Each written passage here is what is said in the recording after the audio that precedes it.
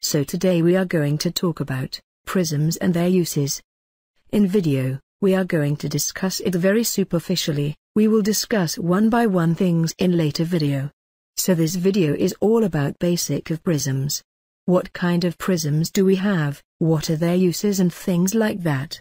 Prism is a refracting medium. An ophthalmic prism is a wedge of transparent plastics or glass, with a triangular cross-section having an apex and a base.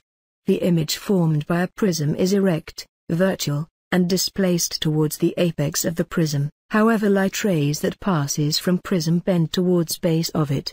So in this image you can see, P, the straight line in which the two surfaces meet is called the refracting edge, or apex, of the prism. The surface parallel to the edge which limits the width of their faces, is called the base of the prism. The apical angle, A, of the prism is the angle between the two faces. Those prisms which have lower power and small apex angle, can be easily used in spectacles, lenses and contact lenses. Those prisms which have higher power and large apex angle, used to measure angles of strabismus, how much eye is deviated from its normal position. Let us discuss the types of prisms, used commonly in clinics. We have prism bars. It is a graduated series of prisms mounted on a frame and used in ocular diagnosis.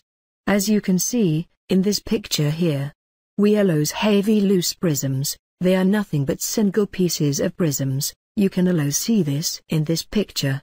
Trial prisms are found in trial box, that is why it is called as trial prisms. These prisms used for different purposes. That is diagnostic, investigation, therapeutics and treatment. Let's talk about difference between prisms bars and loose prisms are. The prism bar has a power of up to 40 D. Progressive changes in power. The power of the loose prism is 30 D and 45 D. The bars are simple to grip appropriately, and the total measurement is the horizontal and vertical variances are more precise. Their authors advocated for their usage. Both kind of prisms used in diagnostic purposes, prism bars used for Krimsky test, prism reflection test, prism cover test, PCT, postoperative diplopia test, fusional amplitudes, test for suppression.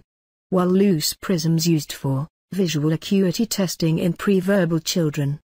The tent test is similar and can be used regardless of whether a manifest squint is present. It involves the promotion of diplopia using a 10 vertical prism. The alternation between the diplopic targets suggests equal visual acuity. In therapeutics prisms, we have Fresnel prism bar is useful to demonstrate the effect, or the prisms can be held in front of the patient's eyes before they are prescribed. Temporary prisms can be used diagnostically and therapeutically. Prisms also, used in convergence insufficiency, base in prisms prescribed in convergence insufficiency. The practitioner will usually prescribe the least amount of prism necessary to achieve comfortable BS Vietnir.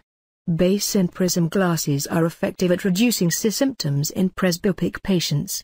Prism can be also used in treatment of consecutive exotropia, convergence insufficiency, ptosis, third, nerve palsy, fourth nerve palsy, sixth nerve palsy, Duane syndrome, nystagmus, diplopia, incompetent heterophoria, intermittent distance exotropia, intermittent near exotropia, intermittent distance exotropia. So, it was quick overview of prisms. In our next videos we will explain it in more detail.